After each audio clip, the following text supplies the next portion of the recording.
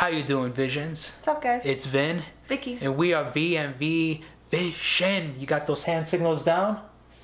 Let's see. Throw those hand signals up one more time. Oh, yeah, I see it right in the camera. Anyways, guys, today we're going to be doing a Try Not to Cry challenge. And this challenge is all about a man cheating on his wife. It's supposed to be a really sad story, so we want to give you guys our reaction on it. And we want to see if we're going to break watching this video. Yep. So it'll be good to see. Yeah. So guys, come along, watch it with us, and let's see how this goes. So if you guys are ready, then let's do this.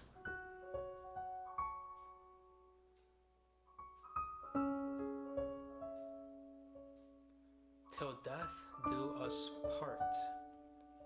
When I got home that night, as my wife served dinner, I held her hand and said, "I got something to tell you." She sat down and ate quietly. I observed the concern in her eyes.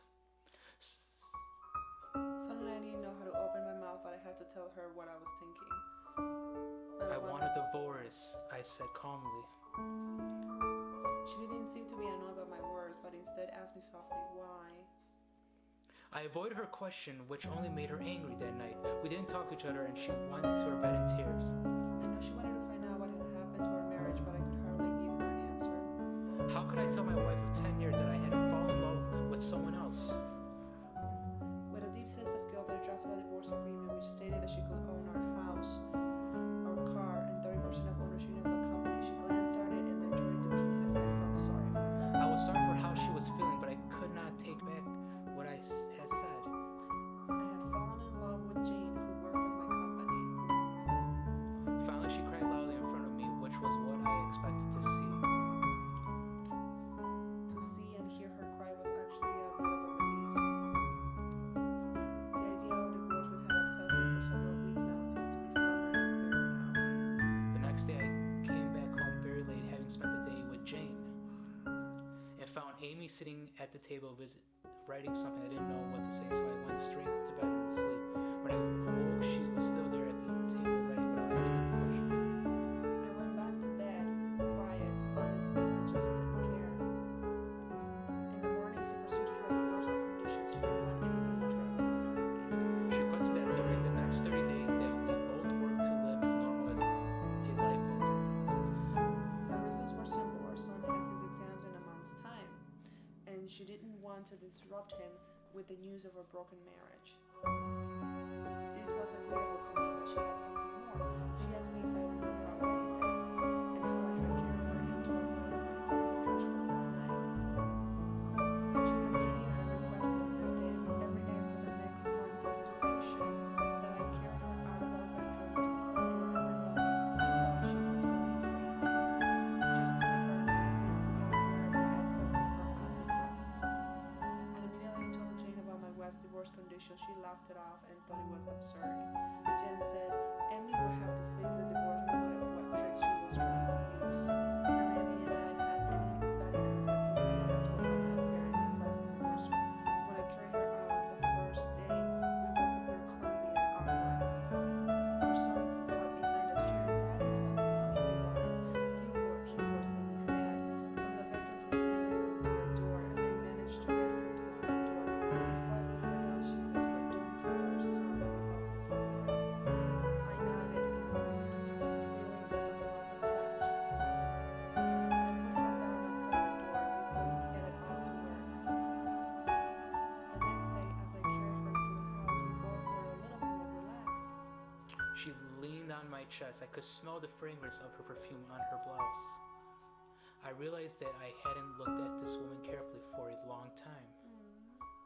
I realized she was not young anymore. There were fine wrinkles on her face and her hair was beginning to gray. For a moment, I thought about what I had done to her. On the fourth day, when I lifted her up, I felt a sense of intimacy returning. This was the woman who had given 10 years of her life to me and a beautiful son. On the fifth and sixth day, I realized that I still loved her. I did not share my thoughts with either Jane or Amy. I also noticed that it became easier to carry her as the months slipped by. Perhaps the everyday workout was making me stronger? One morning as we were dressing for work, Amy mentioned that she was struggling with what to wear. She tried on quite a few dresses, but because she had lost weight, nothing fit as it did before. Then it hit me. I suddenly realized that she had grown so thin. That was the reason why I could carry her more easily.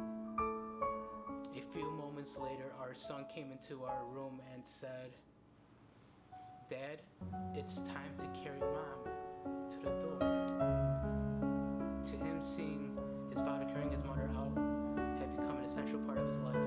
My wife gestured to our son to come closer and she hugged him tightly. I turned my face away because I was afraid of the feelings I was having. I then picked her up and carried her through the rooms of our home. Her hands were wrapped gently around my neck, so softly and naturally. I held her body tightly and found myself feeling the way I had felt on our wedding day. On the last day of this month, when I held her in my arms, I could hardly move a step. Her weight loss now made me sad and concerned me. I held her tightly and said, "I'm so sorry. I hadn't noticed that our life lacked real intimacy." In that moment, I knew what I had to do. I quickly drove to the office, jumped out of the car, and headed straight to Jane's office. I opened her door and said very clearly, "I'm sorry, Jane, but I don't want to divorce my wife anymore. I still love her and I have that I carried her into my home on our wedding day and that I am supposed to hold her until death do us part, and that's what I'm going to do." As quickly as I left the office, I immediately drove straight to the flower shop. I purchased a bouquet of flowers for my wife. The card read, "I'll carry you out every morning till death do us part." Wow. That evening I arrived home, flowers in my hands and a smile on my face. I felt so alive with my renewed love for my wife as I ran upstairs to our bedroom. I found Amy, I found my wife lying in our bed. "Dad?" My wife had been fighting cancer for months, but I was so busy I didn't even notice. My wife had been fighting cancer for months, but I was so busy with Jay I didn't even notice. She knew that she would die soon.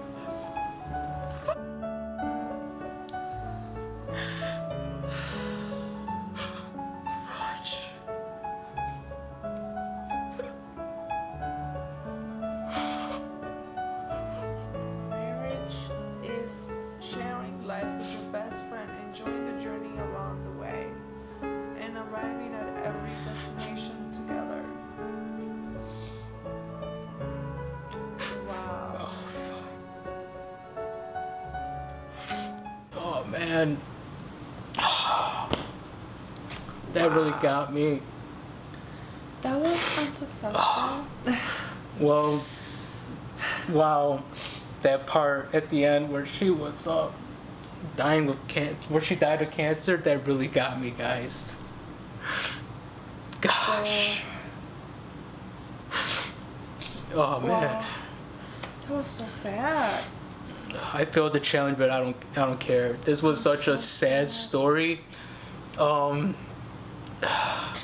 want to know if this is a true story. Like, I'm sure this is a true story, but I wonder where this story like came from, who it was, who these people were, because man, that was really like upsetting, sad of what happened. But the wife, you know, she still had this unconditional love for her husband, no, even what he did to her. You know, I think that happens a lot. Like, I think, you know, problems happen in couples, marriages, and I think as long as you're looking at the other person, like really looking at them, then you'll be able to solve your problems. Like the husband said in the video, like he was too busy with this other person, this other woman, to notice what was going on with his wife. Yeah. If it wasn't because they became closer in those last 30 days, where he actually had to carry her and he actually had to look at her, he probably would have not even noticed that she lost weight, that she looked older, that something was happening with her. Oh man, like I was trying to read like the text. I know some parts I was off for some of the text, but I was still able to have a glance at it, and man, it was, oh man, I couldn't like compose myself. I know.